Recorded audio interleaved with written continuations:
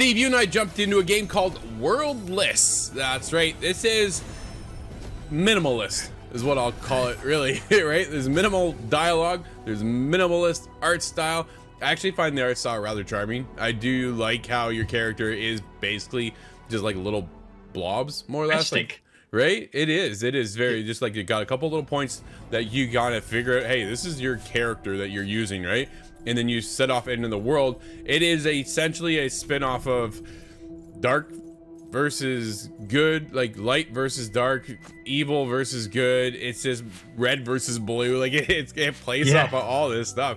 And it is this fight for your planet or your world, right? This is why it's called Worldless, and this is what we took away from this minimalist kind of experience of this game. It is very cool to just get in and just almost like chill out in a sense, Steve. I'm going around and I'm just like, I'm platforming. It's a 2D Metroidvania style game. So you're backtracking and then you're coming back and you're doing things, and then you're going out and looking to level up and then move forward and continue on. And my experience with this has been, yo, I'll sit down and I'll grab a coffee and I sit and I just chill.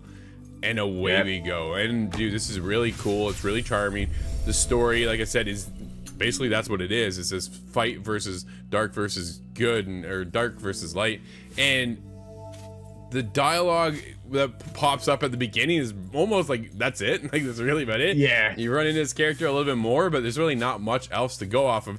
Go out there, fight your way through things, level up, and have a good time. And that's basically what I've been doing. How about you?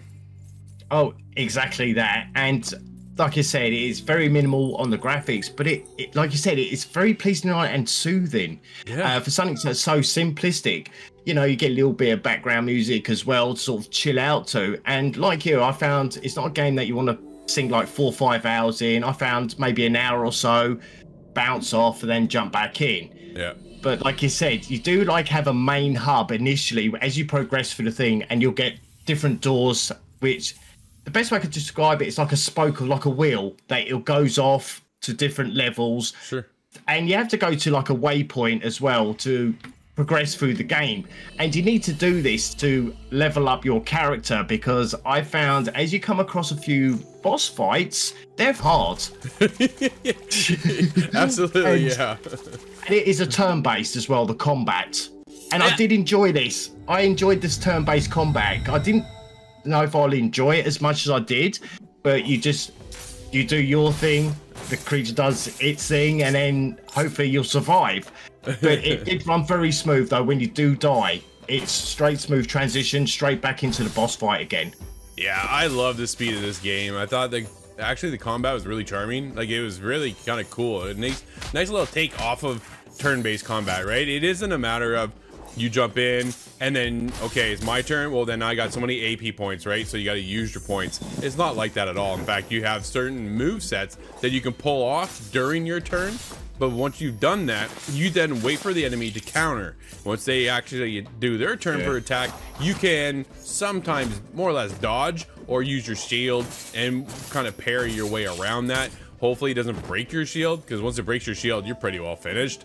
But it is, dude, the combat was cool. I loved it. I thought, man, this game is, for as simplistic as it is, and then the background too, if you notice as you're playing, right, there's these two spheres in the background. All of a sudden there's the red one, and then there's the blue one, and they're doing battle as they're, I'm like, man, I just love it. Worldless is awesome. Yeah, it's one of these games that you should keep playing this, because I was getting to a point of you just stuck with one character and just level up.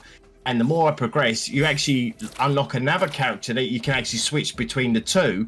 And his abilities are just totally different to your first character, which you need at the beginning of the game where you can't progress further up. You now have a double jump with this character, or his abilities and his weapons are a lot better and more powerful as well. So I really like the idea of that in this.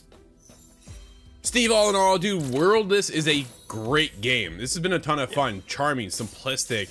The story is enough to pull you through with enough intrigue that keeps you going. I think the level design was really well done as well. I did find myself getting a little lost at times though, however. Like, as much as the level design is good, the map for me is trying to figure out, okay, where am I going to go now? Here, but then traversing everything feels right on point. Combat, such a cool little turn-based twist. Really, really charming. Worldless is something people should check out. I'm there with an 8.5. How about you? Yeah, I'm giving Worldless an 8. I really enjoyed this. Everything we just touched about, I'm really enjoying it. It could even be a good game, sort of like a handheld if you're just on the go or something like that. But it's a really good, solid game. Cool.